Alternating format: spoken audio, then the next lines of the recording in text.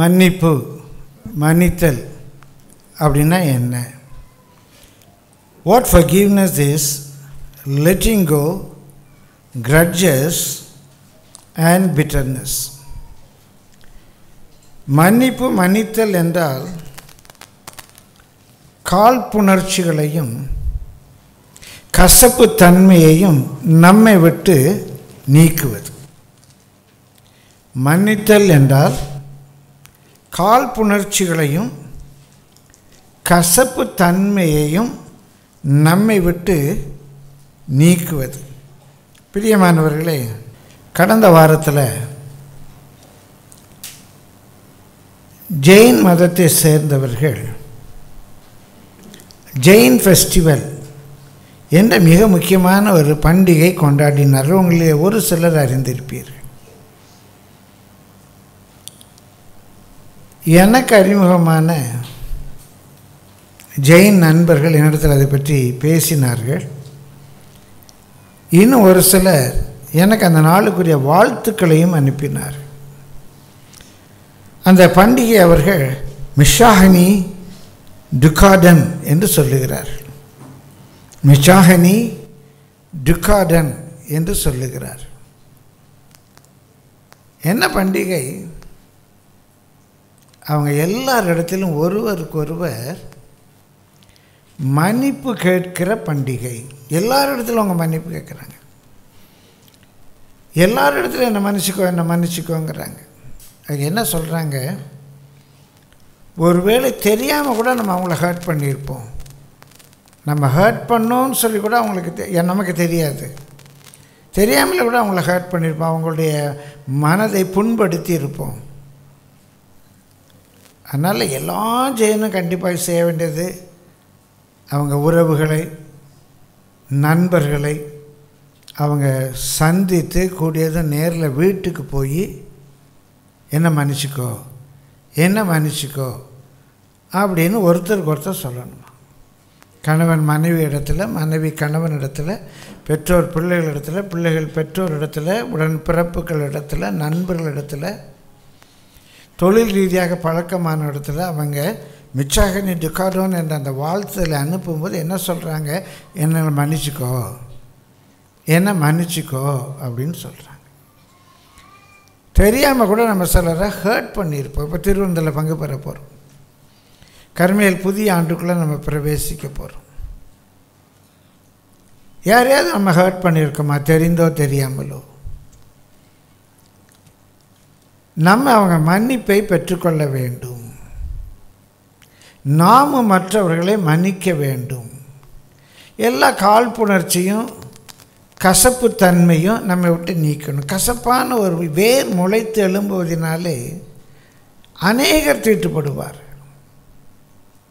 எனக்குள்ளே ஒரு கசப்பான வேர் முளைத்து எழும்புமையானால் அதனால் என்னுடைய குடும்பத்தை சேர்ந்தவர்கள், என்னுடைய உறவுகளில் இருக்கிறவங்க, சபையார் எல்லாருமே தீட்டுப்படுவாங்க. கணவனுக்குள்ளாக ஒரு கசப்பான வேர் முளைத்து எழும்புமையானால் அந்த குடும்பமே தீட்டுப்படும். அது பாவத்தை பிறப்பிக்கும், பல நோய்களை உண்டாக்கும். பிரியமானவர்களே, இந்த மன்னிப்பு கேட்பது, மன்னிப்பது, மன்னிப்பு கேட்பது, மன்னிப்பது மிக மிக ஆரோக்கியமான ஒரு ஆவிக்குரிய வாழ்க்கை. இது ஆன்மீகத்தில் இருக்கல என்றால், நோய் நொடி இல்லாமல் இருக்க வேண்டும் என்றாலே நமக்கு மன்னிக்கிற தன்மை வேண்டும், மன்னிப்பு கேட்கிற சுபாவம் வேண்டும். இன்னும் நம்ம பாவங்கள் மன்னிக்கப்பட வேண்டும் என்றால் நாம் மற்றவர்களை மன்னிக்க அறிந்திருக்க வேண்டும். எல்லாவற்றுக்கும் மேலாக நாம் பரலோகத்துக்கு போக வேண்டும் என்று சொன்னால் பிரியமானவர்களே, மன்னிக்க அறிந்திருக்க வேண்டும். கர்த்தருடைய பரிசுத்த நாமத்துக்கு மகிமை உண்டாவதாக. பிரியமானவர்களே, வேதத்திலிருந்து இந்த மன்னிப்பதை பற்றி ஒரு 5 தாற்பயங்களை நான் உங்களோடு கூட பகிர்ந்து கொள்ள விரும்புகிறேன். மன்னிப்பதை பற்றி ஒரு 5 தாற்பயங்களை நான் உங்களோடு கூட பகிர்ந்து கொள்ள விரும்புகிறேன். முதலாவது, when we have offended someone, நம்ம யாருக்காவது ஏதாகிலும் ஒரு பாதிப்பை, ஒரு தாக்கத்தை நம்ம உண்டாக்கி இருப்போமே ஆனால், நாம் யாருக்காவது ஒரு பாதிப்பை, ஒரு தாக்கத்தை உண்டாக்கி இருப்போமே ஆனால் நம்ம என்ன செய்யணும்? நம்ம யாரையாவது ஹர்ட் பண்ணியிருந்தோமானால், யார் மனதையாவது நம்ம புண்படுத்தி இருந்தோமானால் நம்ம என்ன செய்யணும்? ஒரு அருமையான வேத பகுதி மத்திய 5ஆம் அதிகாரம் 21ஆம் வசனத்திலிருந்து 26ஆம் வசனம் மட்டுமாக. இது நம்ம எல்லோரும் தெரிந்த, ஷேக்ஸ்பியர் சொல்லுவார், ஃபெமிலியாரிட்டி ப்ரீட்ஸ் கண்டெம்ப்ட் அப்படிம்பார். சில காரியங்கள் நமக்கு ரொம்ப நல்லா தெரிந்ததுனாலேயே நம்ம அதை அசட்டையாக விட்டுறோம். இல்லை, கொஞ்சம் கூர்ந்து கவனிங்க. என்ன சொல்கிறார் பாருங்கள், 21ஆம் வசனத்திலிருந்து வாசிங்க. கொலை செய்யாதிருப்பாயாக என்பதும் கொலை செய்கிறவன் நியாய தீர்ப்புக்கு ஏதுவாயிருப்பான் என்பதும் பூர்வத்தாருக்கு உரைக்கப்பட்டது என்று கேள்விப்பட்டிருக்கிறீர்கள். எல்லாம் கேள்விப்பட்டிருக்கிறீங்க. கொலை செய்யக்கூடாது, நியாயப்பிரமாணத்தில் இருக்குது. கொலை செய்யக்கூடாது. அப்படி கொலை செய்கிறவன் நியாய தீர்ப்புக்கு ஏது வர. ஏன்டா கொலை செஞ்சேன், எப்படி கொலை செஞ்சேன், இது ப்ரீமெடிடேட்டட் மர்டரா, ஆக்சிடென்டல் மர்டரா, இல்லை அவனை கோபப்படுத்தினால நீ கொலை செய்தியா, இல்லை உன்னுடைய ஆதாயத்துக்காக கொலை செய்தியா, எல்லாம் நியாய தீர்ப்புக்கு ஏதுவாக இருக்குது. கொலை தான், என்ன நிலையில் அந்த கொலை நடந்தது என்றெல்லாம் நியாய தீர்ப்புக்கு ஏதுவாக இருக்குது. இதெல்லாம் நீங்கள் பிரமாணங்களில் கேள்விப்பட்டிருக்கிறீங்க. நான் உங்களுக்கு சொல்லுகிறேன், நான் உங்களுக்கு சொல்லுகிறேன். இயேசு சொல்கிறார். அன்றைக்கு அந்த மலை பிரசங்கத்தை கேட்டவர்களுக்கு மாத்திரமல்ல, இன்றைக்கு நாங்கள் கிறிஸ்தவர்கள் என்று மார்த்தட்டி கொள்ளுகிறோமே, நமக்கு சொல்லுகிறார். நான் உங்களுக்கு சொல்லுகிறேன், தன் சகோதரனை நியாயமில்லாமல் கோபித்துக் கொள்பவன் நியாய தீர்ப்புக்கு ஏதுவாய் இருப்பான். நியாய தீர்ப்புக்கு, கோர்ட்டுடைய ஜட்ஜ்மெண்ட்டுக்கு. இது நியாயமா அநியாயமா தீர்க்கணும். நீ கோவப்பட்டது நியாயமா அநியாயமா தெரியணும். உன் சகோதரன் மேலே கோவப்பட்டவன், மனைவி மேலே கோவப்பட்டவன், புருஷன் மேலே கோவப்பட்டவன், குடும்பத்தார் மேலே கோவப்பட்ட, நீ கோவப்பட்டது நியாயமா அநியாயமா ரெண்டு பேர்ட்ட போய் கேட்போம். இன்னும் நியாயம் தெரிந்தவர்கள்ட்ட, யாராவது உங்கள் ஃப்ரெண்ட்ஸ்கிட்ட இல்லை, உங்கள் ரிலேட்டிவ்ஸ்கிட்ட இல்லை, உங்களுக்கு ஜால்ரா போடுறவங்ககிட்ட இல்லை, நியாயம் தெரிந்தவர்கள்ட்ட போய் கேளுங்க, இந்த காரியத்துக்கு நான் கோவப்பட்டேன், சரியா தப்பா? 4 பேர்கிட்ட கேட்டு பாருங்க, ஒரு நியாயம் வரட்டும். நீ கோபப்படுவது நியாய தீர்ப்புக்கு ஏதுவாக இருக்கிறது. ஒரு சகோதரன் மேலே நீ நியாயம் இல்லாமல் கோபப்பட்டால் அதுக்குரிய தண்டனை உனக்கு வேண்டும். நீ கோபப்பட்டது நியாயமா இல்லையா யோசித்து பார்ப்போம். உன் சகோதரன் பேரில் நீ நியாயம் இல்லாமல் கோபித்து கொண்டால் நியாய தீர்ப்புக்கு ஏதுவாக இருப்பார். 2வது, தன் சகோதரனை வீண் என்று சொல்கிறவன். உன் சகோதரனை பார்த்து யூஸ்லெஸ், நீ ஒன்றுக்கும் பிரயோஜனம் இல்லை, உதவாக்கிற, உன்னால் ஒரு பிரயோஜனம் இல்லை. ஒரு கவுன்சிலுக்கு போவோம், என்னால் பிரயோஜனமாக இல்லையா உட்காந்து பேசுவோம். அன்றைக்கு ஒரு ஆலோசனை சங்கம் இருந்துச்சு, செனகட்ரின். அந்த ஊரில் உள்ள, அவங்க தேசத்தில் உள்ள, நம்ம பார்லிமெண்ட் சொல்கிற மாதிரி, அதான் ஹையஸ்ட் பாடி, அதான் ஹையஸ்ட் பாடி, ஆலோசனை சங்கம், கவுன்சில். இப்போ நம்ம சின்ன நிலையை சொன்னால் சரி பஞ்சாயத்துக்கு போவோம். நான் யூஸ்லெஸ்ஸாக யூஸ்ஃபுல்லாக, என்னை யூஸ்லெஸ்ன்னு சொல்லாமல் என்னை யார் படைத்த? ஆண்டவர் தானே படைத்தார். எப்படின்னு என்னை யூஸ்லெஸ்ன்னு சொல்ல, நான் யூஸாக யூஸ் இல்லையா உட்காந்து பேசுவோம். அப்போ நம்ம ஒருவரை பார்த்து யூஸ்லெஸ், வீணன், உதவாக்கரை என்று சொன்னால் அவனை செனகட்ரினுக்கு கொண்டு போகணும். ப்ரூவ் பண்ணு, நான் யூஸ்லெஸ்ன்னு ப்ரூவ் பண்ணு. சும்மா சொல்ல முடியாது யூஸ்லெஸ்ன்னு சொல்லி. ஊரில் சொல்லுவாங்களே, வாய் பிடிச்சிதான் மாங்காய் பிடிச்சிதான்னு, அதெல்லாம் பேசக்கூடாது சொல்கிறார் இயேசு சொல்கிறார். அப்படி ஒருவனை யூஸ்லெஸ் என்று சொன்னால் ஆலோசனை சங்கத்துக்கு ஏதுவாக இருப்பான். மூடனை என்று சொல்லுகிறவன் சகோதரனை பார்த்து ஃபூல், முட்டாள், பிள்ளையை பார்த்து, அண்ணனை பார்த்து, தம்பியை பார்த்து, மனைவியை பார்த்து அறிவில்லை, முட்டாள், ஃபூல், மூடன், இடியட், இப்படியெல்லாம் சொல்லுகிறவர்கள் நரகத்துக்கு பாத்திரராய் இருக்கிறார்கள். ஏன்னா நீங்கள் தேவனை குறை சொல்லுகிறீர்கள், தேவனை குறை சொல்லுகிறீர்கள். அப்போ யார் யாரெல்லாம் மற்றவங்கள ஃபூலு, இடியட்டு, முட்டாள், அறிவில்லைன்னு சொன்னீங்களோ நீங்களாம் எங்கே தான் போக போகிறீங்களா? நரகத்துக்கு மன்னிப்பு கேட்டுருவோம், இல்லைன்னா நரகத்துக்கு தான் போகணும். கொலை செய்து, விபச்சாரம் செய்து, வேசித்தனம் செய்து தான் நாம் நரகத்துக்கு பாத்திரராக மாறுவதில்லை. மற்றவர்களை மூடன், முட்டாள், அறிவில்லை என்றெல்லாம் சொல்லும்போதே நாம் நரகத்துக்கு பாத்திரவான்களாக மாறிவிடுகிறோம். இதை சொல்லிட்டு இயேசு சொல்கிறாரு, வாசிங்க.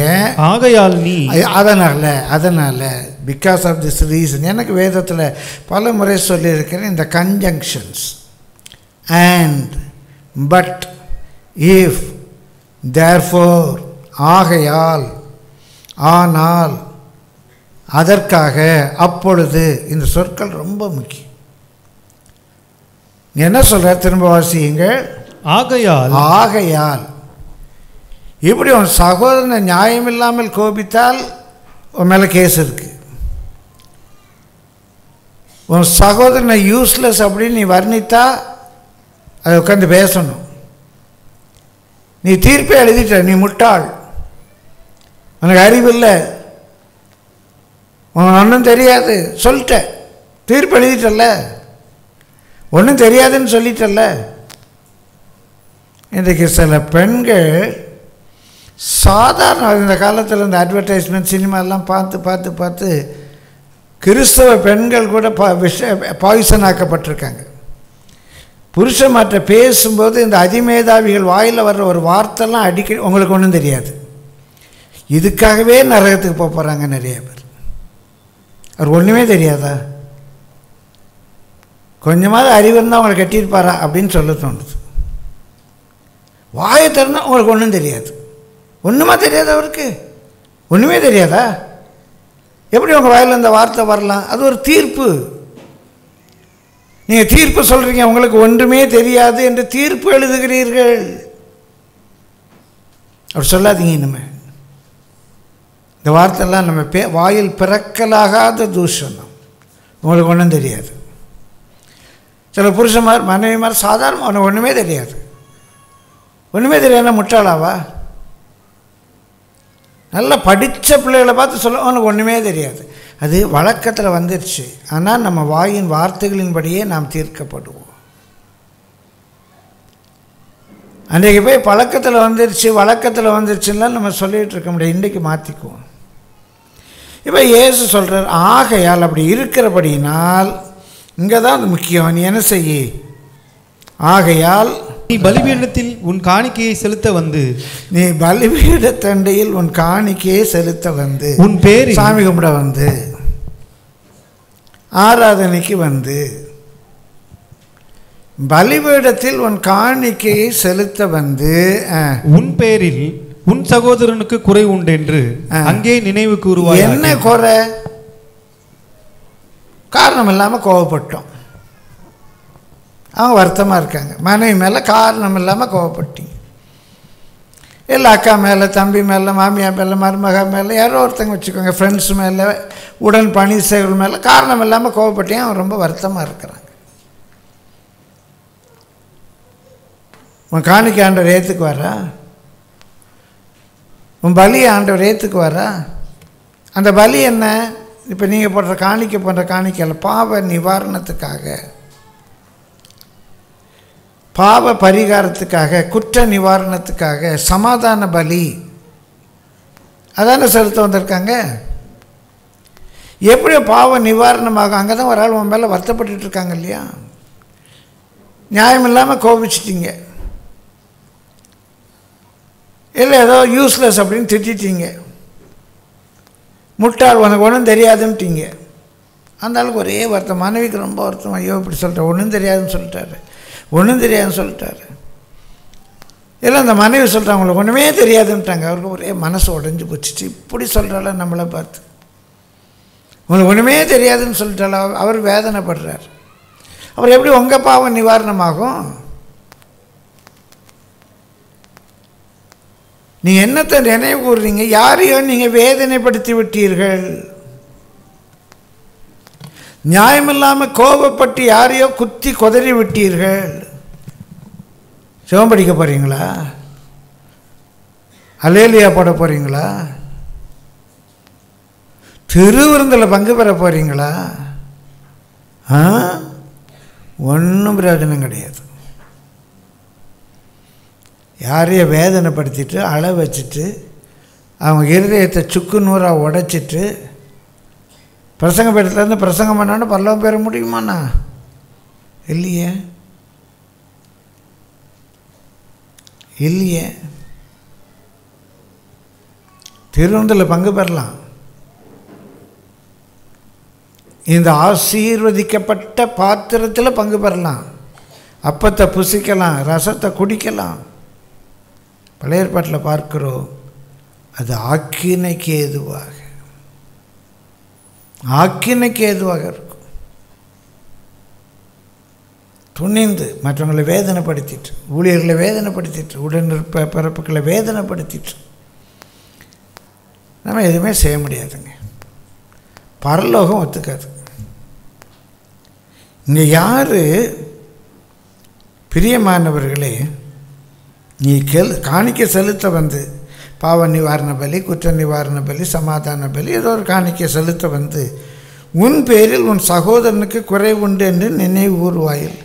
அவனை பார்த்து முட்டாளேன்னு திட்டான், வேதனையோடு இருக்கிறான், நீ ஒன்றுக்கு உதவ மாட்டேன், யூஸ்லெஸ்ன்னு சொல்லிட்டேன், அவன் மனசு உடஞ்சி போயிருக்குது, இதை நீ நினைவு கூறுவாயானால் 24 அங்கே தானே பலிபீடத்தின் முன் உன் காணிக்கையை வைத்து விட்டு போய். என்ன காணிக்கை கொண்டு வந்தேன்? ஒரு ஆடு கொண்டு வந்தேன், ஒரு மாடு கொண்டு வந்தேன். இது அங்கேயே நான் வச்சுட்டு போனேன்னா என்ன ஆகும்? ஆடு அங்கேயே நிற்குமா? அந்த காணிக்கை போயிடும். போனால் போகுதுங்க, அந்த ஆடு போனால் போகுது, அந்த மாடு போனால் போகுது. நீ அதை விட்டு இப்போ அதை பற்றி கவலைப்படாத. அந்த காணிக்கை நீ அங்கே வைத்து விட்டு போய் முன்பு உன் சகோதரனோடு கூட ஒப்புரவாகி. உன் சகோதரனோடு கூட ஒப்புரவாகி என்று சொன்னால் அந்த வேர்ட் ரெக்கன்சிலியேஷன் ரொம்ப நல்ல வார்த்தை. நீ பண்ணதெல்லாம் அநியாயம், உனக்கு உண்மையாகவே அறிவே கிடையாது, அதனால் நான் சொல்லிட்டேன், இது கூட கொஞ்சம் குத்துறது. நீ அறிவே இல்லை, அதனால் உனக்கு அறிவில்லைன்னு சொல்லிட்டா மன்னிச்சிக்கோ. இது நீ கேட்காமலே இருக்கலாம்ப்பா. திரும்ப வந்து குத்துறதா? வெந்த புண்ணில் வேல் பாய்ச்சுறதா? எரிகிற அக்கினியில் எண்ணெய் ஊற்றுறதா? காயத்தில் வெடி உப்பு வச்சு தேய்க்கிறதா? இதுக்கு மன்னிப்பு கேட்காமலே இருக்கலாம். ஆண்டு அழகான வார்த்தை பயன்படுத்துகிற ஒப்புரவாகி. ஒரு சிலர் கேட்க கஷ்டமாக இருக்கும், ஆனால் இதாங்க வேத சத்தியம். ஏற்றுக்கொண்டா ஏற்றுக்கொள்ளுங்க, இல்லைன்னா விட்டுடுங்க, உங்களுக்கு ஆண்டவர். இந்த ரெக்கன்சிலியேஷன் இந்த சொல்லினுடைய பொருள் எப்போ ரெக்கன்சிலியேஷன் வரும் என்று சொன்னால், தம்பி கொஞ்சங்க வாங்க, இந்த தம்பியோடு நான் போய் ஒப்புரவாகிறேன்னு சொன்னால் போயிட்டு, தம்பி நீ செஞ்சாலாம் தப்புப்பா, நீ அப்படி செய்திருக்கக்கூடாது, ஆனால் தெரியாமல் நான் கொஞ்சம் திட்டேன், பரவாயில்ல மன்னிச்சிக்கோ, சரியா, ஆனால் இன்னும் அப்படி செய்யாத, இப்படியெல்லாம் செஞ்சால் ஒப்புரவாகிறது இல்லை. இந்த ரெக்கன்சிலியேஷன் என்ற சொல்லினுடைய பொருள், அதை நச்சு என்று சொன்னால், நீ சரி நான் தப்பு என்று சொன்னால் ஒப்புரவாக முடியும். நான் சரி நீ தான் தப்பு அப்படின்னு சொல்லிட்டு இருக்க வரைக்கும் ஒப்புரவாகவே முடியாது. நீ சரி, நான் கோவத்தில் பேசிட்டேன், நியாயமில்லாமல் கோவப்பட்டேன், உன்னை பார்த்து வீணன்னு சொல்லிடக்கூடாது, உன்னாச்சும் எவ்வளோ பிரயோஜனம் இருக்குது, நான் சொன்ன தப்பு அப்படி என்று சொன்னால்தான் ஒப்புரவாக முடியுமே ஒழிய, பிரியமான அப்படி சொல்லாமல் ஒப்புரவாகவே முடியாது. தேங்க்யூ தம்பி. பிரியமானே, நாம் தேவனோடு கூட ஒப்புரவாகிறோம், தேவன் நம்மோடு கூட ஒப்புரவாவதில்லை. தேவன் மனிதனிடத்திலே ஒப்புரவாவதில்லை. தேவன் மனிதத்தில் ஒப்புரவாகனா என்ன சொல்கிறேன், நான் உன்னை படைச்சதெல்லாம் தப்புடா, தெரியாமல் உன்னை படைச்சிட்டேன், நான் மன்னிச்சிக்கோ அப்படின்னா தான் தேவன் மனிதனிடத்திலே ஒப்புரவாகுது. மனிதன் தான் தேவனிடத்திலே ஒப்புரவாக்குறான். ஊழியர்களுக்கு என்ன ஊழியம்? ஒப்புரவாக்குதலின் ஊழியம். என்ன ஒப்புரவாக்குறோம்? மனிதனை தேவனோடு கூட ஒப்புரவாக்குகிறோம். ஐயா, நான் செய்தது தவறு என்று மனிதன் ஒத்துக்கொண்டு தேவனோடு கூட ஒப்புரவாகிறான். நீ அவனோடு கூட போய் ஒப்புரவாகு. போய் சொல்லு, நான் செஞ்சது தப்பு, தெரியாமல் அவங்கள முட்டாலும் சொல்லிட்டேன், பேச்சு வழக்கில் வந்துடுச்சு, தயவுசெய்து இனி அப்படி பேச மாட்டேன், மன்னிச்சுக்கோங்கன்னு கேளுங்க. உங்களை வேதனைப்படுத்தின மனைவிட்ட போய் மன்னிப்பு கேளுங்க. உன்னை நான் வேதனைப்படுத்திட்டேன், மன்னிச்சுக்கோன்னு சொல்லுங்கள். உங்கள் அக்காட்ட சொல்லுங்கள், தம்பிகிட்ட சொல்லுங்கள், நான் பேசினது தப்பு என்று அவனோடு ஒப்புரவாகி பின்பு அங்கே தானே பலிபீடத்தின் முன் காணிக்கையை வைத்து விட்டு போய் முன்பு உன் சகோதரனோடு ஒப்புரவாகி பின்பு வந்து உன் காணிக்கையை செலுத்து. பின்பு வந்து உன் காணிக்கையை செலுத்து. எதிராளி உன்னை நியாயாதிபதி. எதிராளி, இந்த எதிராளி என்ற இந்த சொல் எபிரேய மொழியில் ரொம்ப அழகாக இருக்குது. வாதி பிரதிவாதி, பிளான்டிஃப் டிபெண்டன்ட் அப்படிலாம் டிஃபெண்டன்ட்லாம் சொல்கிறோம் இல்லையா.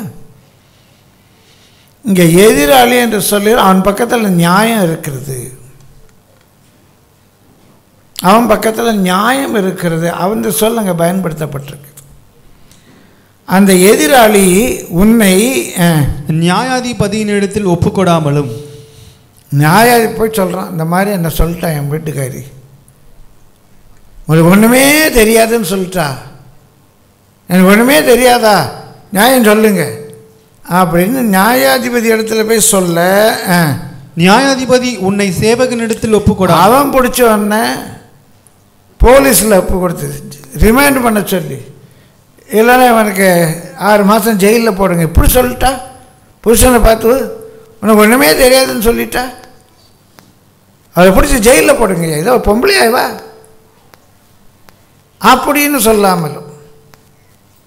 இல்லை என் மனைவியை பார்த்து சொல்லிட்டான், உனக்கு அறிவே இல்லைன்ட்டான். நியாயாதிபதி கேட்குறாரு, ஏம்மா 2 2 எவ்வளோம்மா? 4ங்க. அப்படியா? இந்தியாவுடைய பிரதமர் யாரும்மா? மோடி. அப்படியா? நீ இப்போ பேர் என்னம்மா? வீட்டுக்காரர் பேர் என்ன? எல்லாத்துக்கும் பதில் சொல்கிறா. இவ்வளோ பார்த்தாட்டா அறிவில்லைன்னு சொன்னேன், எவ்வளோ அறிஞ்சு வச்சுருக்கிறான்.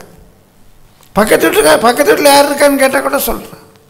இவ்வளோ பார்த்து அறிவில்லைன்னு சொல்லிட்டியா, தூக்கி போடு இவனை 8 மாதம் ஜெயிலில் அப்படின்னு நியாயாதிபதி சொல்லாமலும், நீ சிறைச்சாலையில் வைக்கப்படாமலும் இருக்கும்படியாக, சிறைச்சாலையில் வைக்கும்படி இருக்கப்படாமல். அப்படியா போகிறார் புருஷன்?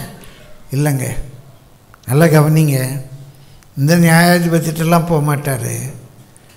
நீ ஒரு வார்த்தை சொல்லிட்டீங்க, அவனுக்கு ஒன்றுமே தெரியாதுன்ட்டீங்க, மனம் வந்து ஆண்டவரே எனக்கு ஒன்றுமே தெரியாதா ஐயா ஏசப்பா அப்படின்னு அந்த நியாயாதிபதிட்ட கதறுவார் பாருங்க.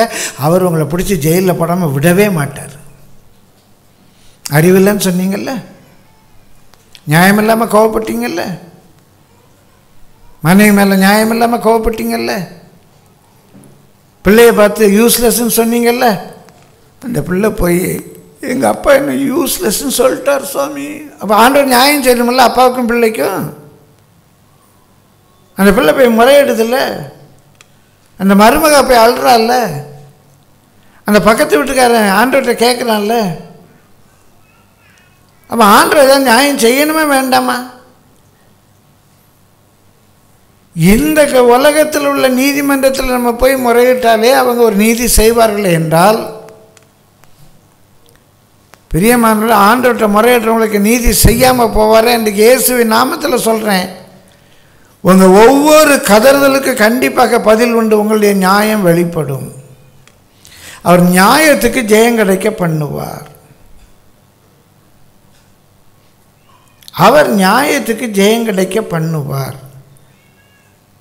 பிரியமானவர்களே, நம்ம யாரை வேதனைப்படுத்தணுமோ அவங்கள பூசி மெழுகுவதற்காக அல்ல, உங்களை ஆக்கினைக்கு ஏதுவான தீர்ப்புக்கு விலைக்கு காக்க சீக்கிரத்தில் ஒப்புரவாயிருங்க. அவங்க முழங்கால் படிக்கிட்டு தேவனை நோக்கி, ஆண்டவரே இப்படியெல்லாம் என்னை வேதனைப்படுத்துகிறாரே அப்படின்னு 2 வார்த்தை ஜெபத்தில் சொன்னாங்கன்னா, தேவ சமூகத்திலிருந்து சொல்கிறேன், ஆண்டவர் நீதியான தீர்ப்பை வழங்குவார். கண்டிப்பாக வழங்குவார். இல்லை அப்படிலாம் செய்ய மாட்டேன். யாராவது சொல்லுங்கள் பார்க்கலாம்.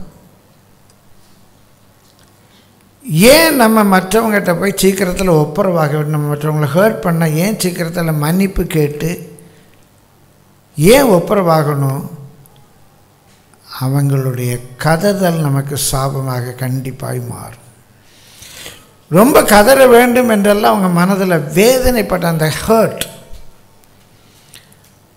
அவங்க வேதனைப்பட்டாங்கள் என்று சொன்னால் அந்த வேதனை உங்களுக்கு விரோதமாக, குடும்பத்துக்கு விரோதமாக கிரியை செய்யும். இது நிச்சயம். பயப்படாதீங்க, சீக்கிரத்தில் ஒப்புரவாக. அப்போ பைபிளில் மன்னிப்பு கேட்பதனுடைய முதல் பிரின்சிபல், ஏதாவது ஒரு வகையில் ஒரு வார்த்தையினால், அது குறிப்பாக நியாயமில்லாமல் கோபப்பட்டு ஒருத்தர் யூஸ்லெஸ் என்று சொல்லி, உனக்கு அறிவில்லை அப்படின்னு சொல்லி இப்படி ஒரு சில வார்த்தைகளால் நீங்கள் யாரையாவது காயப்படுத்தி இருந்தாலும் கூட அவங்க அதனால் வேதனைப்பட்டு கொண்டிருப்பார்களானால் அவர்களோடு கூட ஒப்புரவாக வேண்டும். இல்லாவிட்டால் அவர்கள் கர்த்தரை பார்த்து முறையிடுவார்களானால் கண்டிப்பாக அவர் நியாயம் செய்வார். கண்டிப்பாக அவர் நியாயம் செய்வார். பிரியமானவர்களே, கணவனை காயப்படுத்திட்டு ஆண்டவர்கிட்ட போய் மன்னிப்பு கேட்காதீங்க. ஒரு சகோதரனை காயப்படுத்திட்டு ஆண்டவரே என்னை மன்னியும் சொல்லாதீங்க. ஒரு மனைவியை வேதனைப்படுத்திட்டு ஆண்டவரே என்னை மன்னின்னு கேட்காதீங்க. அதே போல் ஒரு நாமே ஏமாற்றி கொள்கிறவர் ஒன்றுமே கிடையாது. யாரை காயப்படுத்தினீர்களோ அவர்களிடத்தில் போய் ஒப்புரவாக வேண்டும். இப்போ என்ன காயப்படுத்திட்டு நீங்கள் ஆண்டவரே என்னை மன்னி, நான் தெரியாமல் காயப்படுத்திட்டேன் ஐயா, தெரியாமல் பாஸ்டர் பற்றி பேசிட்டேன் ஐயா, தெரியாமல் செஞ்சிட்டேன். நீ எவ்வளோ தான் அழுது புரண்டாலும் ஆண்டவர் மன்னிக்க முடியாது. ஆண்டவருக்கும் உனக்குள்ள பிரச்சனை இல்லை. அது நீ யாரை காயப்படுத்தினாயோ அவர்களிடத்துக்கு போ. நீ பலி செலுத்தாத, உன் பலி அங்கீகரிக்கப்படாது. அந்த ஆள்கிட்ட போ. நேரில் போக முடியலை, ஒரு ஃபோன் பண்ணி சீக்கிரம் வந்து பார்க்குறேன்னு சொல்லு. வெளியூரில் இருக்காங்க, நம்ம சீக்கிரத்தில் சந்திக்கும்போது உங்கள்கிட்ட நான் உங்களை வந்து பார்க்குறேன், தயவுசெய்து இப்படி நான் செஞ்ச தப்பு அப்படின்னு உடனே ஒரு கடிதம் எழுது, மெசேஜ் அனுப்பு, ஒப்புரவாகு. பிரியமானவர்களே,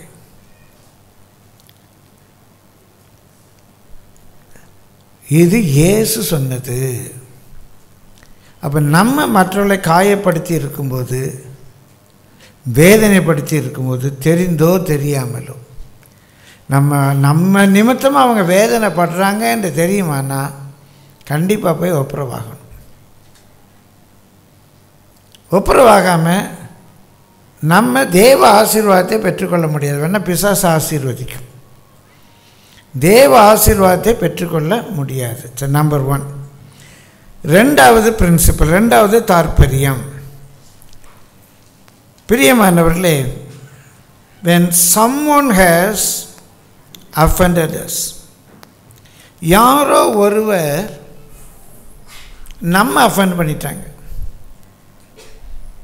நம்மளை திட்டாங்க, நம்மளை காயப்படுத்திட்டாங்க, நியாயம் இல்லாமல் கோபிச்சுக்கிட்டாங்க, ஏதோ ஒரு காரியம் நடந்துச்சு, நம்மளை அவங்க காயப்படுத்தியிருக்காங்க. இப்போ என்ன செய்யணும்? அந்த சகோதரன் சர்ச்சில் உள்ள ஒரு பிலீவர்,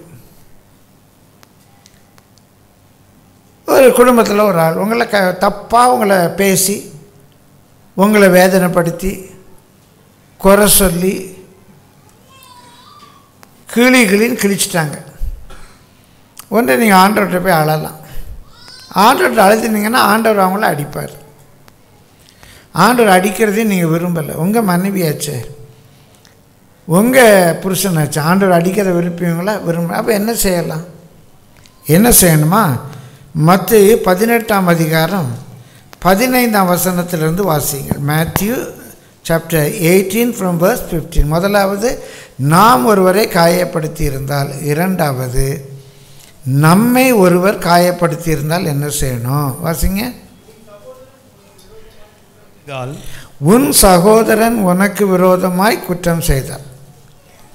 உன்னை ஏதோ சொல்லி போட்டான். உன் சகோதரன் உனக்கு விரோதமாய் குற்றம் செய்தால் அவனிடத்தில் போய் நீயும் ஆண்டவர்கிட்ட போய் அழாதீங்க. முதல்ல நீ அவனிடத்தில் போய் நீயும் அவனும் தனித்திருக்கையில், நீயும் அவனும் தனித்திருக்கையில், 4 பேருக்கு தெரிறபடி இல்லை. நீ அவனிடத்தில் போய் நீயும் அவனும் தனித்திருக்கையில் அவன் குற்றத்தை அவனுக்கு உணர்த்து. நீ பேசுனது தப்பு, நீங்கள் இப்படி செய்தது தப்பு, ரொம்ப எனக்கு வேதனையாக இருக்குது, நீங்கள் இப்படி பண்ணிட்டீங்க, என் மனசில் ரொம்ப வேதனையாக இருக்குது அப்படின்னு சொல்லி உன் ஹஸ்பண்டோட போய் பேசு, உன் ஒய்ஃபோட போய் பேசு, உங்கள் பிள்ளைகளோட உட்காந்து பேசுங்க, உங்கள் அப்பாட்ட பேசுங்க. அப்பா நீங்கள் இப்படி என்ன சொன்னால் ரொம்ப எனக்கு வேதனையாக இருக்குப்பா. உடனே கடவுள்கிட்ட போய் அழாதீங்க. கடவுள் அவங்கள அடிச்சுடுவார். அவர் நியாயம் செய்யணும். அதனால் என்ன பண்ணுங்க, அவங்ககிட்டயே போய் பேசுங்க. அப்படி தான் பைபிளில் சொல்லியிருக்கு.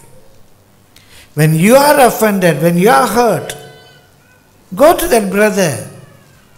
when he is alone, go and talk to him. நீங்கள் பேசினது தப்பு, நீங்கள் சொன்னது தப்பு, நீங்கள் இப்படி செய்திருக்கக்கூடாது. ஹஸ்பண்ட் அண்ட் ஒய்ஃப் பேசுங்க. ஹஸ்பண்டுடைய தவறை வெளியே போய் சொல்லாதீங்க, ஹஸ்பண்ட்டை பேசுங்க. மனைவியுடைய தவறை வெளியே போய் சொல்லாதீங்க. ஜபத்தில் கூட ஆண்டவர்கிட்ட அழாதீங்க, முதல்ல அவங்ககிட்ட போய் பேசுங்க. மனைவிட்ட பேசுங்க. அப்படி தான் பைபிளில் போட்டிருக்கு. பிரியமான அப்படி பேச போகும்போது அவங்களுக்கு பிரியமான கொஞ்சம் பழம், ஸ்வீட்டு ஏதாவது வாங்கிட்டு போங்க. அவங்களுக்கு பிரியமான ஒரு கிஃப்டை வாங்கிட்டு போங்க. வெறுங்கையோட ஏங்க கிஃப்ட்டு? ஏன்னா அந்த பரிதானம் அவங்களுடைய மனதை மாற்றும் என்று வேதம் சொல்லுகிறது. நீங்கள் குற்றப்படுத்த வரவில்லை, நட்போடு வந்தீர்கள் என்பதை காண்பியுங்க. நீங்கள் குற்றப்படுத்தும்படியாக பேச வரவில்லை, நட்போடு வந்திருக்கிறோம் என்பதை காண்பியுங்க. அவங்களுக்கு பிரியமான ஒரு சாக்லேட் வாங்கிட்டு போய் உட்கார்ந்து அவர்களோடு கூட பேசுங்க. யாக்கோபு ஏசாவோடு பேசுவதற்கு முன்பாக யாக்கோபு ஏசாவுக்கு கிஃப்ட்ஸ் அனுப்புகிறான்.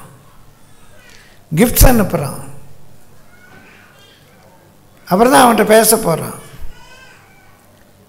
பிரியமானவர்களே, கர்த்தருடைய பரிசுத்த நாமத்துக்கு மகிமை உண்டான நட்புணர்வோடு கூட நீங்கள் போய் அவருடைய குற்றத்தை அவர்களுக்கு உணர்த்துங்கள். அப்போ என்ன நடக்கு பாருங்க. அவன் உனக்கு செவி கொடுத்தால் உன் சகோதரனை ஆதாயப்படுத்தி கொண்டாய். ஒரு பெரிய லாபங்க. நமக்கு சத்துருக்களை கூட்டுவதை விட ஒரு சத்துரு நண்பனாக மாறுவது எவ்வளோ பெரிய ஆதாயம். அவங்கள நீ வின் பண்ணிட்ட. 2 விதத்தில். உங்களை நியாயமில்லாமல் குற்றப்படுத்தினவர்கள் நரகத்துக்கு போவார்கள், நரகத்துக்கு போகாதபடி அவர்களை தடுத்து விட்டாய். 2வது, உனக்கு ஒரு நண்பனே, நட்பாக ஒரு ஆளை குடும்பத்திலே கூட உருவாக்கி கொண்டாய். இருக்கிறவங்களெல்லாம் எளிமையாக மாற்றிக்கிட்டு எல்லாரும் உங்களுக்கு சண்டைக்காரங்களாக இருக்கிறாங்க. என் அப்பா சரி கிடையாது, எங்கள் அம்மா சரி கிடையாது, எங்கள் அண்ணன் சரி கிடையாது, என் பொண்டாட்டி சரி கிடையாது, பக்கத்து வீட்டுக்காரன் சரி கிடையாது, பிள்ளை சரி கிடையாது. இல்லைப்பா, நீ சரியில்லை, அவ்வளவுதான். நீ சரியில்லை, அவ்வளவுதான். எல்லாரையும் குறை சொல்லுவாங்க சார். எல்லாரும் வச்சிடல யாரும் சரியில்லை. இன்னொரு சில கொஞ்சம் கொஞ்சம் நியாயமான ஆட்கள், யாரும் சரியில்லை நானும் சரியில்லைன்றாங்க. பிரியமானவர்களே, அவனோட பேசி அவன் தன்னுடைய குற்றத்தை உணர வைத்தால் அவனை நாம் ஆதாயப்படுத்தி கொள்ளுகிறோம். அடுத்த வசனம், அவன் செவிகொடாமற் போனால் 2-3 சாட்சிகளுடைய வாக்கினாலே சங்கதிகள் எல்லாம் நிலவரப்படும்படி இன்னொருவரை உன்னுடனே கூட்டிக் கொண்டு போ. சரி, ஒத்துக்கல, அதோடு விட்டுருவோமா? விடக்கூடாது. எப்படியாவது அவனை ஆதாயப்படுத்தணும். யார் சொன்னால் அவங்க கேட்பாங்க, யார் சொன்னால் அவங்க கேட்பாங்க. சரி, அவங்கள கூப்பிட்டு போவோம். ஏன் அந்த ஆள் நரகத்துக்கு போயிடுவான்? அநியாயமாக பொண்டாட்டியை திட்டி, அநியாயமாக புருஷனை திட்டி, பக்கத்துக்காரனை திட்டி, கடைசியில் அவன் நரகத்துக்கு போக போகிறான். கண்டிப்பாக அந்த எரி நரகத்துக்கு தான் அவன் பாத்திரனா இருக்கிறான். அவனை எப்படியாவது காப்பாற்றணும். நம்முடைய நோக்கம் அவனை ஆதாயப்படுத்தணும். 2 பேரை கூட கூப்பிட்டு போ. யார் நீ ஹர்ட்டாக இருக்கிற, உன் இருதயம் பாதிக்கப்பட்டிருக்கு, உங்கள் இருதயத்தை பாதித்தவர்களை, காயப்படுத்தினவர்களை, நோக பண்ணினவர்களை அப்படியே விட்டுறாதீங்க. அவங்கள எப்படியாவது காப்பாற்றுங்க. யார் உங்களை காயப்படுத்தினவங்க, யார் சொன்னால் அவங்க புரிஞ்சுக்குவாங்களோ அப்படி 2 பேரை கூப்பிட்டு போய் பேசுங்க. சரி, பேசி அப்பவும் அவன் கேட்கல, அப்புறம் அவர்களுக்கும் அவன் செவிகொடாமற் போனால் அதை சபைக்கு தெரியப்படுத்து, சபைக்கும் செவிகொடாதிருப்பானால். அன்றைக்கு சபை என்பது இன்றைக்குள்ள இந்த சபை போன்ற சபை அல்ல, ஒரு கவுன்சில். இன்றைக்கு சபையின் மூப்பங்க இருக்கிறோம். அவங்களுக்கு தெரியப்படுத்து. எதற்காக? எப்படியாகிலும் அவன் தன்னுடைய குற்றத்தை உணர்ந்து திருந்தணும். நீங்கள் 2 பேரை சொல்லுவேன், இல்லைப்பா அவர் சொன்ன தப்பே இல்லை, நீ தான் திருந்தணும், நம்மளை சொல்லி நம்மளை தப்பை கூட உணர்த்தலாம். இல்லை சபையில் போய் இப்படி பேசிட்டாங்க, அப்படியே பேசிட்டாங்க, இல்லைப்பா உன் பல்ல தான் தப்புப்பான்னு கூட அவன் சொல்லலாம். அப்போ நம்ம திருந்த வாய்ப்பு இருக்குது. எல்லாவற்றுக்கும் மேலாக நம்முடைய சகோதரன் நரகத்துக்கு போயிடக்கூடாது. நம்மை பாதித்து நம்மை வேதனைப்படுத்திட்டு அவன் கடைசியில் நரகத்துக்கு போயிடக்கூடாது. அவனை எப்படியாவது காப்பாற்றி ஆகணும். போய் பேசுங்க. பேசி அதற்கு அவன் செவி கொடுக்கலன்னா, அவர்களுக்கும் அவன் செவி கொடாமற் போனால் அதை சபைக்கு தெரியப்படுத்து, சபைக்கும் செவி கொடாதிருப்பானால் அவன் உனக்கு அஞ்ஞானியைப் போலவும் ஆயக்காரனைப் போலவும் இருப்பானாக. அவனுக்கு உனக்கு நீ கான்டாக்ட் இல்லை.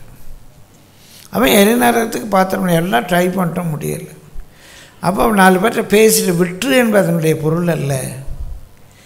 எப்படி ஆகிலும் அவனை ஆதாயப்படுத்த முயற்சி பண்ணு. நான் பாதிக்கப்பட்டேன் என்ற நிலையில் இருந்து விடாமல் உங்களை யார் பாதித்தார்களோ அவர்களை ஆதாயப்படுத்த ட்ரை பண்ணுங்க. அப்படி ஆதாயப்படுத்தலைன்னா என்ன ஆகுமா? வாசிங்க அடுத்த வசனம். பூலோகத்திலே நீங்கள் எவைகளை கட்டுவீர்களோ அவைகள் பரலோகத்திலும் கட்டப்பட்டிருக்கும். நீங்கள் பூலோகத்திலே அவனை ஆதாயப்படுத்திட்டீங்கன்னா அவன் பரலோகத்துக்கு பாத்திரவானாய் மாறுகிறான். பூலோகத்திலே நீங்கள் எவைகளை கட்டவிழ்ப்பீர்களோ அவைகள் பரலோகத்திலும் கட்டவிழ்க்கப்பட்டிருக்கும். ஏன்னு இது ஒன்றுக்கும் உதவாதுன்னு அவனை கை உதறிட்டீங்கன்னா பரலோகமும் அவனை உதறிவிடும். எரி நரகத்துக்கு பாத்திரவானாய் மாறிவிடுவான். எப்படி ஆகிலும் அவனை ஆதாயப்படுத்த முயற்சியுங்கள். நீங்கள் ஒருவருடைய மனதை புண்படுத்தி இருந்தால், நியாயமில்லாமல் கோபித்திருந்தால் அவங்ககிட்ட போய் மன்னிப்பு கேளுங்க.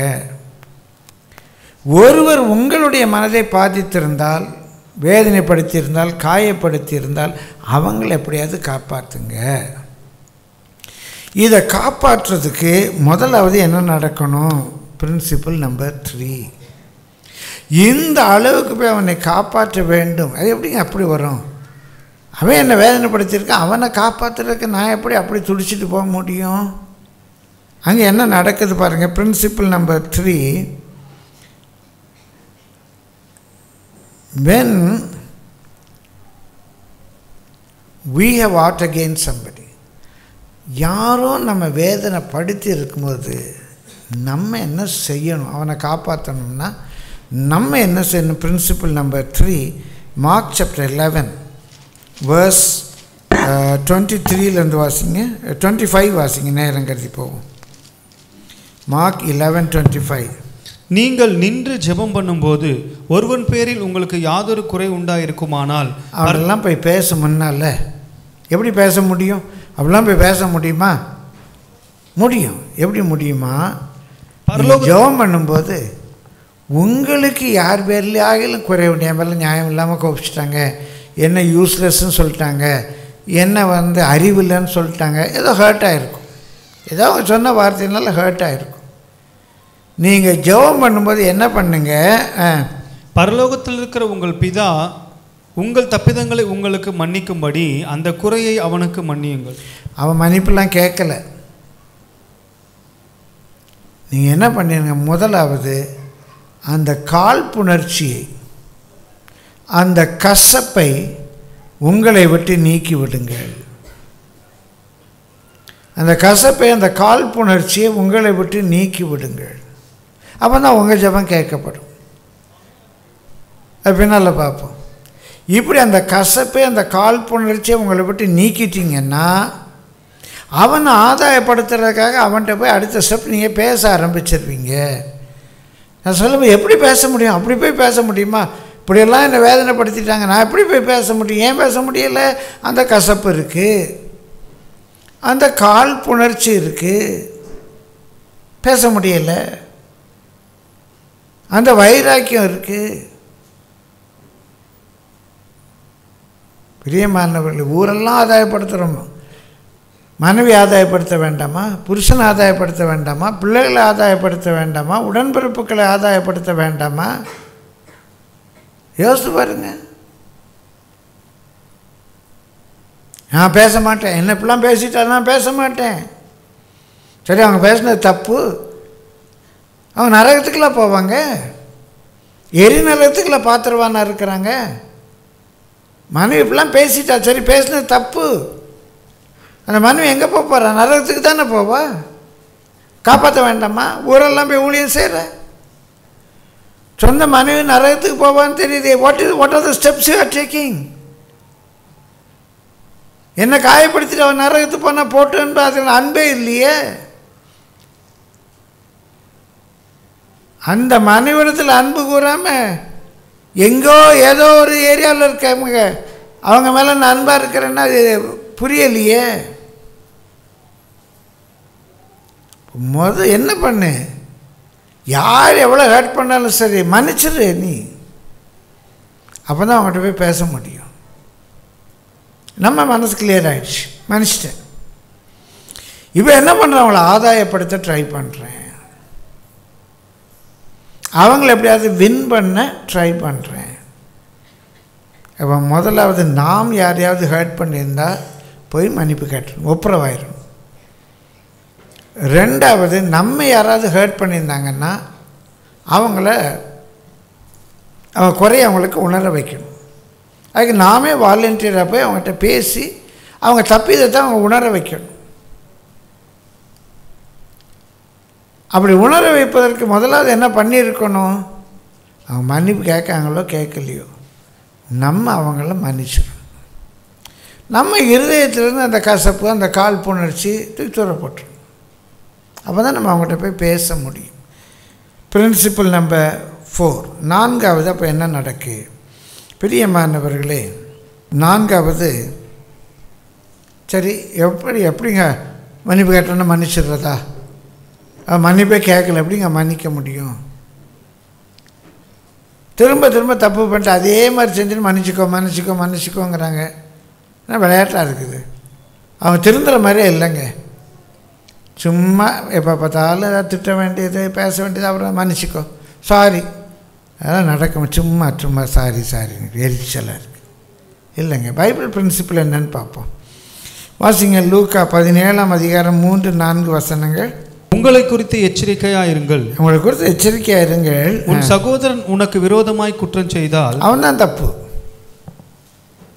சகோதரன் தான் தப்பு, சகோதரி தான் தப்பு. மனைவி, கணவன், அம்மா, அப்பா, ஏதோ ஒரு உறவு வச்சுக்கோங்க, மாமியார், மருமக, யாரோ ஒன்று, அவங்க தான் தப்பு. உன் சகோதரன் உனக்கு விரோதமாய் குற்றம் செய்தால் அவனை கடிந்து கொள். அவனை கடிந்து கொள் என்று சொல்லுது ஒன்று டமால் டிமில் திட்டு என்ற பொருள் அல்ல, தவறை உணர்த்து. எப்படி கடிந்து கொள்ள வேண்டும்? கடிந்து கொள்ள என்பது திருத்துவதற்காக செய்வது. எப்படி கடிந்து கொள்ளணும்?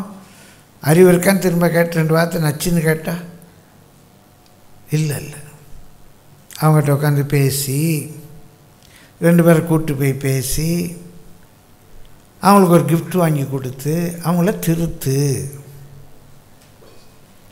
இந்த கடிந்துகொள் என்ற சொல் ரெபியூக் பண்ணல, ரிப்ரூவ் பண்ணு. கோமா அவர் வேலை நம்ம பிள்ளைகள்கிட்டே கோமா சொல்லணும்னு பார்த்த கோமா சொல்ல, நம்ம நோக்கம் என்ன? திருத்துவது. தண்டனைக்கும் சிக்ஷைக்கும் உள்ள வேறுபாடு பலமுறை சொல்லியிருக்கிறேன். இங்கே இந்த கடிந்துகொள் என்ற வார்த்தை உடனே கோபமாக அவங்களை 4 வார்த்தை திட்டுங்க திருப்பி என்ற பொருள் இல்லை, ரிப்ரூவ் பண்ணுது. நீங்கள் சொன்ன தப்பு, நீ அப்படி பேசக்கூடாது, நீ அப்படி செய்யக்கூடாது. அவங்கள கடிந்துகொள். அவன் மனஸ்தாபப்பட்டால் அவனுக்கு மன்னிப்பாயாக. அவன் மனஸ்தாபப்பட்டால் அவனுக்கு மன்னிப்பாயாக அப்படின்னது இந்த இடத்துல நீங்கள் ஏற்கனவே மன்னிச்சிட்டீங்க, அவங்களோட கூட ஒன்றாயிருங்க. இனி வேற்றுமை பாராட்டாதீங்க. அவன் புரிஞ்சுக்கிட்டான், தப்புன்னு புரிஞ்சுட்டான். இனி அவன் அந்நியன் போல் இருக்க வேண்டாம், நல்லா அன்பாருங்க. அவனுக்கு மன்னிப்பாயாக. அவன் ஒரு நாளில் 7 தரம் உனக்கு விரோதமாய் குற்றம் செய்து 7 தரம் உன்னிடத்தில் வந்து நான் மனஸ்தாபப்படுகிறேன் என்று சொன்னால் அவனுக்கு மன்னிப்பாயாக என்றார். அவன் தப்பு பண்ணி எத்தனை தரம் வந்து சொன்னாலும் சரிப்பா, ஒன்றா இருக்க பாருங்கள், ட்ரை பண்ணுங்க. 7 தரம் வந்து சொல்கிறான், மன்னிச்சிருப்பாங்கிறான். சரி விட்டுரு, சந்தோஷமாக இருங்க. திருந்துவான், இன்றைக்கெல்லாம் நாளைக்கு திருந்துவான். சந்தோஷமாக இருங்க, ஒன்றா இருங்க, ஐக்கியமாக இருங்க அப்படிங்கிறார். இதை வச்சுட்டு ஒரு நாள் பேதுரு அவர்கிட்ட கேட்குறான். மத்தேயு 18ஆம் அதிகாரம் 22ஆம் வசனம். இயேசு மன்னிப்பை பற்றி அங்கே சொல்லும்போது அவன் கேட்குறான். அதற்கு இயேசு 7 தரம் மாத்திரம் அல்ல, 7 தரம் மன்னிக்கணுமா அப்படிங்கிறான். உடனே இயேசு சொல்கிறாரு, இப்போ 7 தரம் மாத்திரம் அல்ல, 70 தரம் மட்டும் என்று உனக்கு சொல்லுகிறேன். ஒரு நாளைக்கு 490 தடவை 490 தடவை வந்து என்னை மன்னிச்சிக்கோன்னு சொன்னாலும் மன்னிச்சிருப்பா, விட்டுருப்பா, ஒப்புரவாகிரு. அவனுக்கு அந்நியனை போல் இருக்க வேண்டாம், ஃப்ரெண்டாக இருக்கட்டும், பிள்ளையாக இருக்கட்டும். அப்போ 1 2 3 அப்படி 490 தடவை எண்ணி அவன் 491 தடவை தப்புன்னா என்ன பண்ணுறது? அடித்து வரட்டி இல்லாமா? அங்கே 770 என்று சொன்னது சரியாக 490 தடவை என்றல்ல, எத்தனை தடவைனாலும் எண்ணிட்டு இருக்காத. எப்படியாவது ஐக்கியப்பட்டிருக்க பாருங்கள், எப்படி ஆகிலும். பிரியமானவர், அன்கண்டிஷனல், நிபந்தனை இல்லாமல் ஐக்கியமாக இருக்க பாருங்க, கூடி வாழ பாருங்க. நீங்கள் அவங்கள மன்னிக்க வேண்டும் என்பது அவங்க காலில் போய் விழணும், அவங்க சரின்னு சொல்லணுன்ட்டு இல்லை. அது தப்பு, அவங்க தப்பு தான் பண்ணியிருக்காங்க, தப்புன்னு தான் சொல்லணும். ஆனால் அவங்கள எப்படியா வின் பண்ணணும். அவங்க தவறு என்பதை தவறு என்று தான் சொல்லணும். இல்லை பரவாயில்ல, நீங்கள் ரைட்டு தான் சொல்ல. அவன் தப்பு, அவன் செய்தது தப்பு, பேசினது தப்பு, செய்தது தப்பு, அதை உணர்த்தணும். அதே போல ஐக்கியமாக இருப்பதற்கும் நாம் முயற்சி பண்ண வேண்டும். பிரியமல், ஏன் இப்படி செய்யணுமா? கடைசியாக ஒரு காரியத்தை சொல்லி நம்ம எல்லோரும் ஜெபம் பண்ணுவோம். பிரியமானவர்களே, 5வது தாற்பயம், நம்முடைய குற்றங்களை தேவன் மன்னிப்பதற்கு உள்ள நிபந்தனை. நம்முடைய தப்பிதங்களை தேவன் மன்னிப்பதற்கு எண்ணாமல் இருப்பதற்குரிய கண்டிஷன் என்ன? இதை தான் இப்போ பார்த்தோம். திரும்ப பார்ப்போம். மார்க் 11:26. நீங்கள் மன்னியாதிருப்பீர்களானால் பரலோகத்தில் இருக்கிற உங்கள் பிதாவும் உங்கள் தப்பிதங்களை மன்னியாதிருப்பார் என்றார். நீங்கள் மன்னியாதிருப்பீர்களானால் உங்கள் தப்பிதங்களை பரமபிதா மன்னிக்க மாட்டார். இது ரூல், கோல்டன் ரூல். நீங்கள் மன்னியாதிருப்பீர்களானால் உங்கள் தப்பிதங்களை பரமபிதா மன்னிக்க மாட்டார், மன்னியாதிருப்பார். மத்தேயு 6:15 வாசிங்க. உங்களுடைய தப்பிதங்களை நீங்கள் அவர்களுக்கு மன்னியாதிருந்தால் உங்கள் பிதா உங்கள் தப்பிதங்களையும் மன்னியாதிருப்பார். லூக்கா 6:37. மற்றவர்களை குற்றவாளிகள் என்று தீர்க்காதிருங்கள், அப்பொழுது நீங்களும் குற்றவாளிகள் என்று தீர்க்கப்படாதிருப்பீர்கள். மற்றவர்கள் மூடன்னு சொல்லிடாதீங்க, அவங்க செஞ்ச தப்பு அப்படின்னு தீர்ப்பு எழுதிடாதீங்க. தீர்ப்பு எழுதுகிற வேலை நம்ம வேலை இல்லை. நம்ம பொய் சொல்லக்கூடாது. பொய் சொல்லாது இருப்பாயாக நமக்கு சொல்லியிருக்கு. ஆனால் அவன் சொல்கிறது பொய் அப்படிங்கிற தீர்ப்பு எழுதுகிற வேலை நமக்கு உரிய வேலை இல்லை. அவன் சொல்கிறது பொய்யா மெய்யா ஆண்டவருக்கு தெரியும். ஆண்டவர் விட்டுரும். அதை பழி வாங்குதல் அவருடையது. அதனால் யாரையும் குற்றவாளிகள் என்று தீர்க்காதிருப்பீர்களாக, அப்பொழுது நீங்களும் குற்றவாளிகள் என்று தீர்க்கப்பட மாட்டீர்கள்.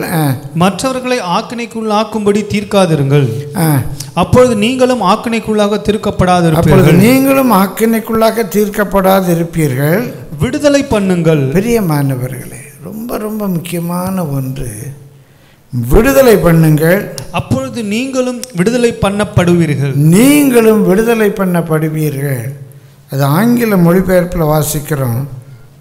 பிரியமானவர்களே, forgive and it shall be forgiven. நீங்கள் மன்னிச்சிருங்க, அது நீங்களும் மன்னிக்கப்படுவீர்கள். நீங்கள் விடுதலை ஆக்கிருங்க, அப்போது நீங்களும் விடுதலையை பெறுவீர்கள். அவங்கள மனசில் கட்டி வச்சுக்கிட்டு நீங்கள் வேதனைப்படாதீங்க.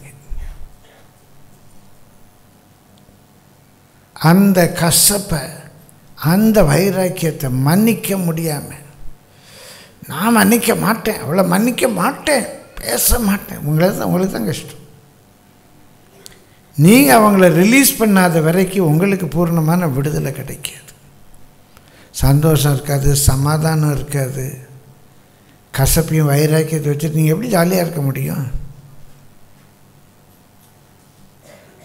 எப்படி ஜாலியாக இருக்க முடியும்? மன்னிக்க தெரிஞ்சால் தாங்க நம்ம ஜாலியாக இருக்க முடியும். சில வேளைகளில் சிலர் நம்மை பற்றி பேசுகிற வார்த்தைகளை கேட்டால் ஒன்று நம்ம நாட்டுக்கு நின்று சாகணும், இல்லைன்னா அவங்கள கொன்றணும். இந்த ரெண்டை தவிர வழியே இல்லைங்கிற மாதிரி இருக்கும். கோர்ட்டில் ரெண்டு தானே செய்ய முடியும். ஒன்று நம்ம சூசைட் பண்ணணும், இல்லைன்னா அவங்கள கொல்லணும். மன்னிக்க தெரிந்தால் ஜாலியாக இருக்கலாம். நம்மளும் சூசைட் பண்ண வேண்டாம், அவங்களையும் கொல்ல வேண்டாம். ரிலீஸ் பண்ணிடுங்க. ஆண்டவர் பார்த்துக்கார், பழி வாங்குதல் அவருடையது. அவங்களுக்கு நன்மை செய்யுங்க. அவங்க தலையில் எரிதழலை கொட்டுவது போல் இருக்கும். அது தீமை செய்கிறவர்களுக்கு நாம் நன்மை செய்யும்போது அதை விட அவங்களுக்கு பெரிய பனிஷ்மெண்ட் ஒன்றும் கிடையாது. அவங்க திருந்திட்டா தப்பிச்சாங்க. அவங்க மனம் உடைந்து தாங்கள் செய்த தவறுக்காக திருந்தினால் தப்புவார், இல்லைன்னா அந்த பனிஷ்மெண்ட்டை அனுபவித்தே தீருவார். நீங்கள் நன்மை செய்கிறது அவங்க தலையில் எரிதழலை கொட்டினது போல் இருக்கும். அதோட அழிவதற்காக அல்ல. நீங்கள் செய்கிற நன்மையினால் அவங்க திருந்திட்டாங்கன்னா உங்களுக்கும் நல்லது, அவங்களையும் ஆதாயப்படுத்தி கொள்வீங்க. ஆனால் அந்த நன்மையை அவங்க புரிந்து கொள்ள முடியாமல் போயிட்டா கர்த்தர் கண்டிப்பாக பழி வாங்குவார். ஒரு சின்ன லீகல் கான்செப்டை சொல்லி நான் உங்களுக்காக ஜெபிக்கிறேன். தம்பி இன்னொரு தடவை வாங்க. ஒரு சின்ன ட்ராமா, அப்போ உங்களுக்கு புரிவது எளிதாக இருக்கும்.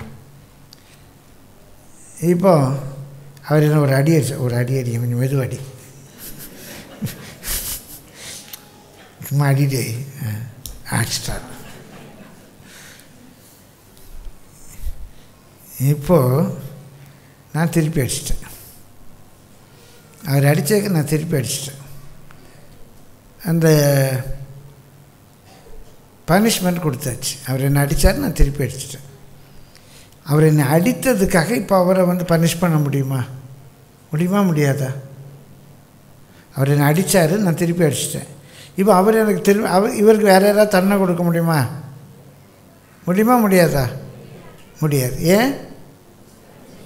அவர் அடித்ததுக்கு நான் திருப்பி அடிச்சிட்டேன். கேஸ் முடிஞ்சு போச்சு. நான் அவர் அடிக்கிறேன், அவர் திருப்பி அடிக்காமல் அமைதியாக நின்றுட்டாருன்னா எப்படியாவது இதுக்கு ஒரு பனிஷ்மெண்ட் எனக்கு வர வேண்டியதாக இருக்கும். இப்போ அடிக்கலை, இது ட்ராமா.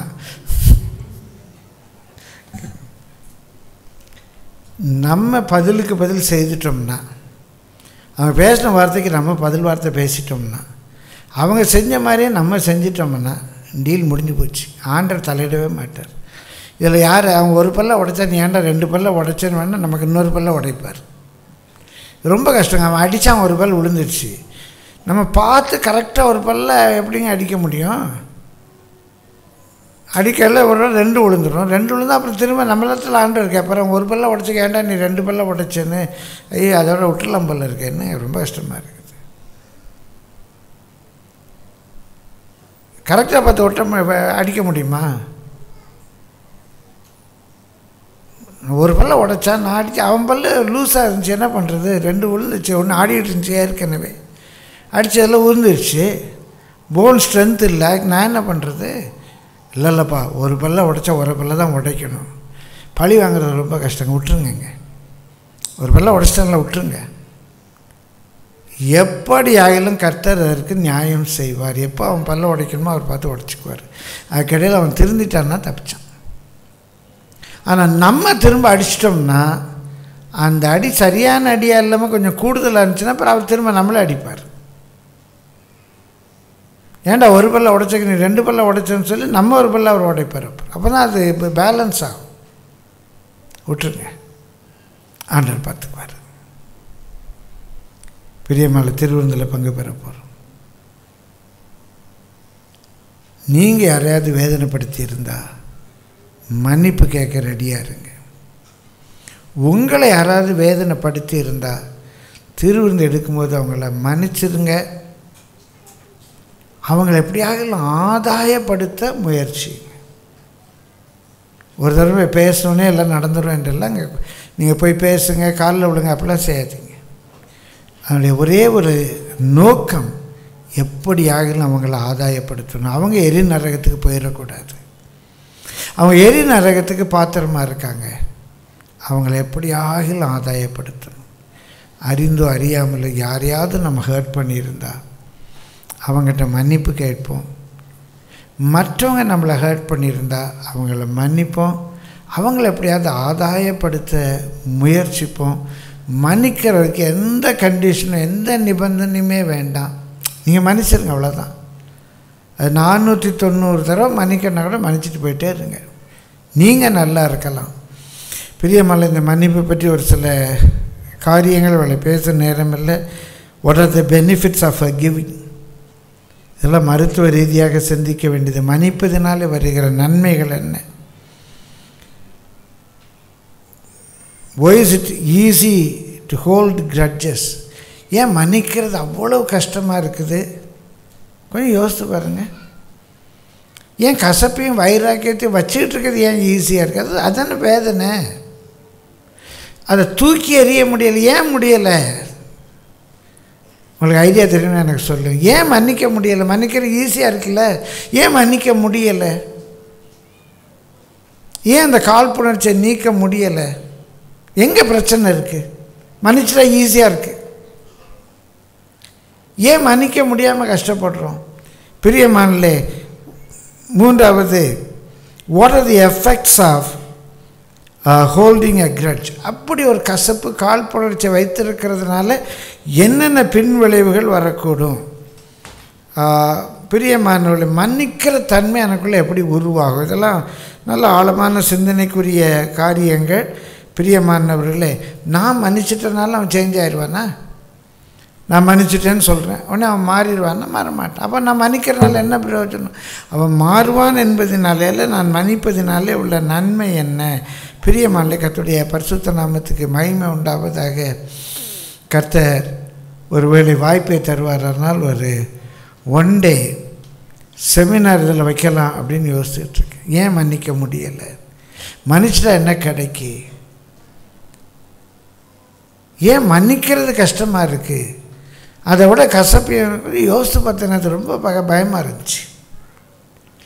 எப்படிப்பட்ட ஒரு டெவில் உள்ளே இருக்குது நமக்குள்ள. மன்னிக்க முடிய மாட்டேங்குது சிலரால். ஒரு நாள் ஒரு அம்மா தைரியமாக நான் அவளை மன்னிக்க மாட்டேன். ஆண்டவங்க பாவத்தை நான் மன்னிக்க மாட்டேன், என்னால் மன்னிக்க முடியாது. அப்போ மற்றவர்கள் நம்முடைய இருதயத்தில் கட்டி வைத்து கசப்போடு காழ்ப்புணர்ச்சியோடு வேதனையோடு இருப்பது நமக்கு முடியுது. மன்னிப்பு கேட்க எங்கேயோ இடிக்குது. முழு மனதோடு மன்னிக்க முடியலை. ஏன் முடியலை? கொஞ்சம் ஆராய்ந்து பார்ப்போம். சித்தமானால் இதை குறித்து நான் உங்களோடு கூட தேவ ஆலோசனையை பகிர்ந்து கொள்வேன். இன்றைக்கு மிக எளிமையான ஒரு செய்தி தான் இது. ஒரு சிலர் கொஞ்சம் கஷ்டமாக இருக்கலாம், அதையும் நீங்கள் ஆராய்ந்து பாருங்கள். ஏன் அது கஷ்டமாக இருக்குது என்று சொல்லி. பிரியமல்ல, எனக்கு அது கஷ்டமாக தெரியல, எனக்கு அது ஜாலியாக இருக்குது. மன்னிச்சிடணும், மன்னிப்பு கேட்டுடணும், ஜாலியாக இருக்குது. சில தப்பு பண்ணிட்டு என்கிட்ட வந்து மன்னிப்பு கேட்குமா நான் சொல்லியிருக்கேன். நீ என்கிட்ட கேட்டு பிரயோஜனம் இல்லை, ஆண்டர்கிட்ட போய் கேளுப்போம். நான் எப்போவும் மன்னிச்சிட்டேன், நீ ஆண்டர்கிட்ட போய் மன்னிப்புகள். ஆண்டவர் மன்னித்தால் அந்த மன்னிப்பு ஒன்றுக்குரியதாகும். ஆண்டோட ரெக்ட் ஒப்புரவாகு அப்படின்னு சொல்லுவேன். அது ரொம்ப ஜாலியாக இருக்குங்க, லகுவாக இருக்குது. மனதில் ஒரு பாரத்தை வைத்து கொண்டு அலைவதை விட, கசப்பு வைராக்கியங்களை வைத்து கொண்டு அலைவதை விட நல்ல சந்தோஷமாக எல்லாரோடையும் சந்தோஷமாக இருங்க. எல்லாரோடையும் சந்தோஷமாக இருங்க. கர்த்தருக்குள்ள சந்தோஷமாக இருங்க. உங்களை காயப்படுத்தவங்கள முதல்ல அது மன்னிச்சிடுங்க. அவங்களையும் ஆதாயப்படுத்த முயற்சி பண்ணுங்க. கண்டிப்பாக கர்த்தவங்களை ஆசீர்வதிப்பார். நம்ம ஜெபம் பண்ணுவோம். இந்த வேளையில் திருவிருந்தெடுக்க முன்பாக தீர்மானம் பண்ணுங்க. யாரையாவது மன்னிப்பு கேட்க வேண்டும் என்று இருக்குமானால் மன்னிப்பு கேளுங்க. நீங்கள் யாரையாவது மன்னிக்க வேண்டிய சூழ்நிலை இருக்குமானால் இந்த வேளையில் மனதார மன்னிச்சிருங்க. பயபக்தியோடு ஒரு நிமிடம் இருக்கிற இடத்துல எழும்பி நிற்போம்.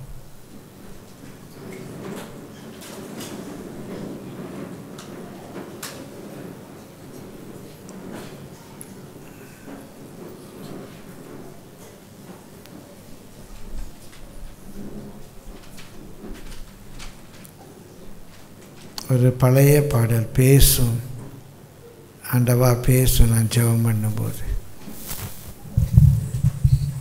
என்ன எனக்கு காண்பி ஆண்டவரே. இந்த பாடலை பாஸ்டமாக பாடும்போது நீங்கள் உங்களை கொஞ்சம் ஆராய்ந்து பாருங்கள். கர்த்தர் உங்களோடு பேச இடம் கொடுங்க. பேசும், ஜெபம் பண்ணும்போது என்னோடு பேசும் ஆண்டவரே. எல்லோரும் யாரும் பாஸ்டமாக தவிர பாட வேண்டாம். பாடல் தெரிந்தவர்களும் வெறுமனே ஆண்டவர் பேசுவதற்காக மாத்திரம் இடம் கொடுங்க. பாடுவோமா?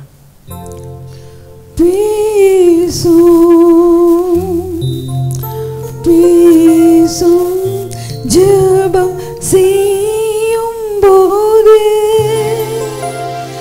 ஆண்டவா பிரியமானதே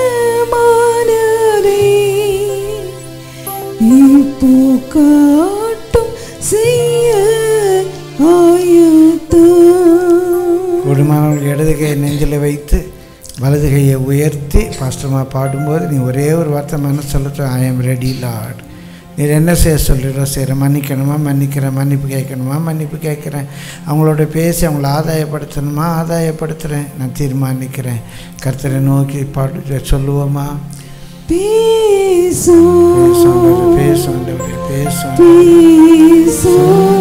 ஜெபம் செய்யும் போது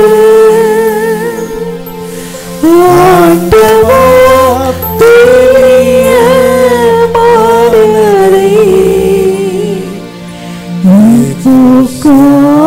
காட்டும் செய்ய ஆயத்தம்.